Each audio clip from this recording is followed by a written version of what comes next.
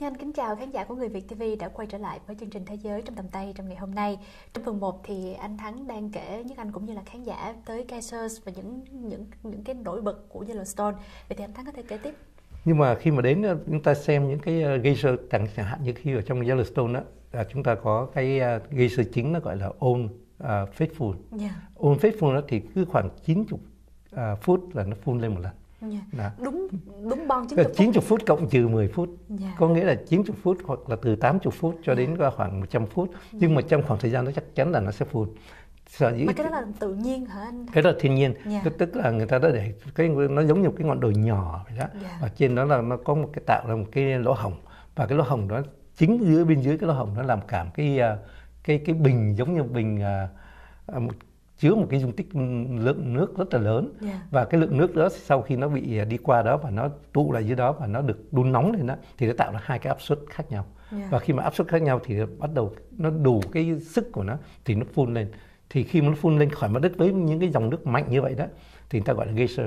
Và cái geyser đặc biệt là geyser ở Yellowstone nó phun lên tới nó cao, có lúc nó cao tới 22 mét nữa. Thành thử đó là một cái rất là mạnh.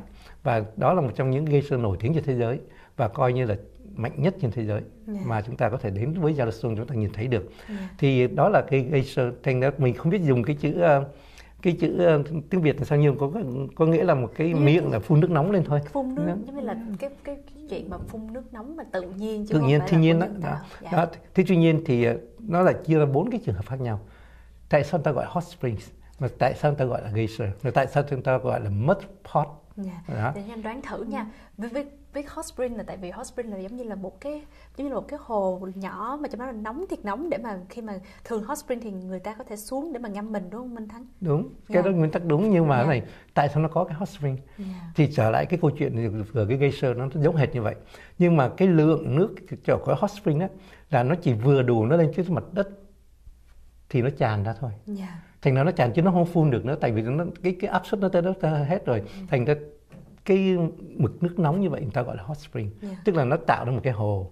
Thì, quý vị có thể nhìn qua những cái video clip mà chúng tôi đã quay về đó, chúng ta thấy cái hot spring ở Yellowstone nó cho màu sắc rất là đẹp. Tại vì khi mà mặt đất ở trên cái mặt nước hot spring nó phun lên á thì nó tạo ra những cái khoáng chất khác nhau nữa. Đất nó còn bao gồm nhiều cái khoáng chất và nó tạo ra một màu sắc, màu xanh, blue nhạt, màu cẩm thạch, màu đỏ, màu nâu, màu vàng, đẹp lắm. Đến với cái khu vực của Midway Hot Spring đó, chúng ta rất là ngạc nhiên, đẹp lắm. Và đó là một trong những cái kỳ quan thứ hai mà chúng ta thấy được ở Yellowstone. Còn cái kỳ quan thứ ba đó là cái trường hợp mà đun nước nóng lên đó. Nước nóng mà nó gặp cái đất bùn, nhưng mà nó không có đủ nhiều nước, nó chỉ vừa tới cái mặt đất thì nó hết rồi, nó hết nước rồi, thành ra nó làm cho cái đất bùn nó sôi lên, và cái đất bùn nó sôi lên thì ta gọi là mud pot đó. Thành ra cái bùn giống như mình nấu cháo đó, Nhất anh nhớ không? Khi mà nấu cháo thì nó cứ từng cái nó phun bóng đó, nhưng mà cái mud thì nó cũng giống như vậy nhưng mà nó ít hơn, cứ nghĩ nó làm cho đất bùn sôi lên thôi, thì ta gọi là mud pot. Còn trong trường hợp thì đó là trường hợp thứ ba. Còn đến trong hợp trường hợp thứ tư đó là đến với Yellowstone, quý vị có thể nhìn thấy có nhiều cái lỗ nó hồng, nhưng mà nó nghe tiếng cứ phì của cái hơi khí nó phun lên. Đó là những cái là một loại geyser ở dưới, nhưng mà khi mà nước nó phun lên gần nơi thì nó hết nước rồi, thì nó còn có một cái khí nó bắn lên thôi. Thành ra người ta gọi là cái đó là một loại lỗ khí. Đó. Thành ra rất là đặc biệt cho ở Yellowstone. Thì đó là những cái thắng cảnh thiên nhiên mà chúng ta thấy được và nó rất là đẹp. Còn một cái thắng cảnh nữa mà khi chúng ta đi vào cái cửa North Entrance ở bên Yellowstone đó, thì chúng ta vào một cái Mammoth Hot Spring. Cái Mammoth Hot Spring thì cái khu vực đó nó cũng là cái hot spring, tức là suối nước nóng, nhưng mà cái đặc biệt cái suối này nó phun lên trên một cái ngọn đồi rất là cao. Và cái ngọn đồi đó lại vô tình, cái ngọn đồi đó là một cái khu vực hoàn toàn là khoáng chất. Thành ra khi mà cái dòng nước nóng nó bắt đầu đi chảy, nó lan ra với nó hòa với cái khoáng chất đó, nó tạo ra cả cái vùng đó trắng xóa. Có lúc trắng, có chỗ thì được màu xanh cẩm thạch, có cái đường đi của nó có thể ra màu vàng, màu đỏ, màu nâu. Nó đẹp lắm, nó tạo ra một cái hình ảnh rất là đẹp, và tôi cũng gọi đó là giống như là cái Pamukkale ở bên Thổ Kỳ đó. Thì nó là một cái ngọn núi bông gòn, còn cái này nó trong là một ngọn đồi bông gòn mà có màu xanh màu đỏ, có những cái hồ nước đẹp, dễ thương, đẹp lắm.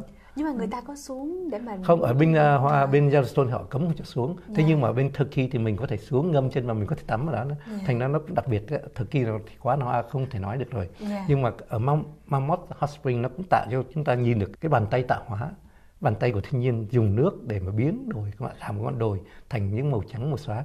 Rồi có những ngọn đồi đó sau khi nó khô nước thì tất cả những cái khoáng chất nó đọng ở trên cái mặt đất đó, nó thành những cái xốp, nó trắng hết, đẹp lắm. Thành từ quý vị khi đến với Yellowstone thì chúng ta phải đi đầy đủ hết. Còn chưa kể nói đến Yellowstone thì chúng ta còn có những cái Grand Canyon nữa. Rồi chúng ta có thể gặp gấu nữa. Chưa kể là những cái động vật ở đó cũng lạ đúng không? Động vật nhất là gấu là một loại đặc biệt. Thì mình đang lái xe này thì Nhất Anh thấy tất cả những xe phía trước ngừng lại, tức là cái phía trước họ đang nhìn thấy một cái con động vật nào rồi, thú vật nào đó, thì họ ngừng lại để xem.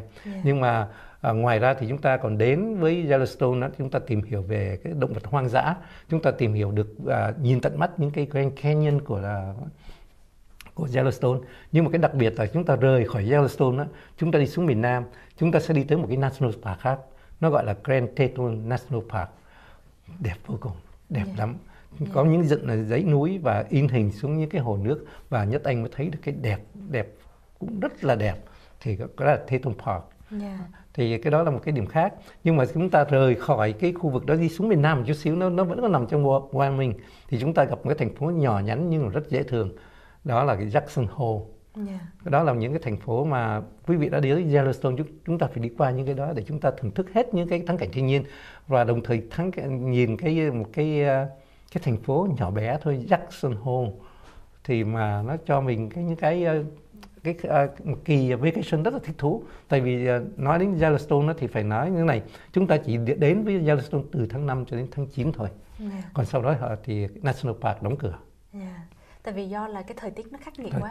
Thời tiết mùa đông, thành ra National Park đóng cửa. Yellowstone đó. Thì đó là một cái hành trình chúng ta đến với tiểu bang Wyoming, chúng ta đến với tiểu bang South Dakota, chúng ta đến với tiểu bang Colorado, chúng ta đến với tiểu bang Utah. Và như Nhất Anh nói, có dịp chúng tôi sẽ đến với quý vị khán thính giả qua các chương trình về các National Park ở Hoa Kỳ.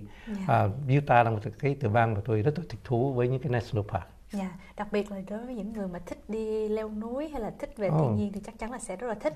Cảm ơn anh Thắng rất là nhiều, và anh sẽ hẹn anh Thắng trong chương trình lần sau. Cảm ơn Nhất Anh.